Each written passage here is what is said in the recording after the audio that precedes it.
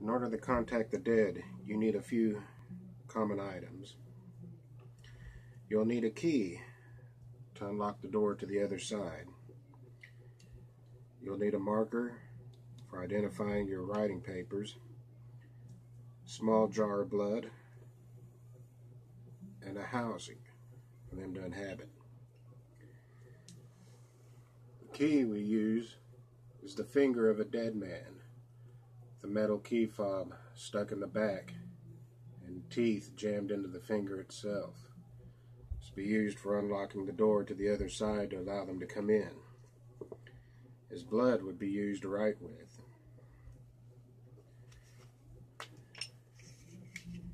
I'll take the papers.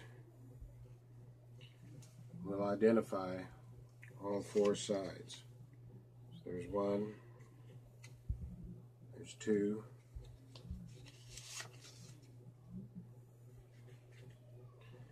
be three,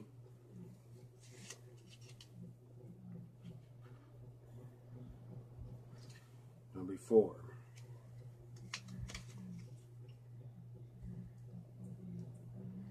So we'll place the blood on top of the paper, the housing on top of that to ensure that nobody else can interfere it and the spirits can interact.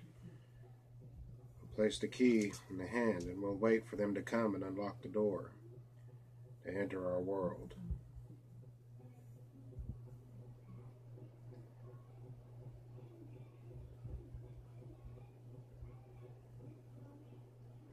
The key's already starting to turn.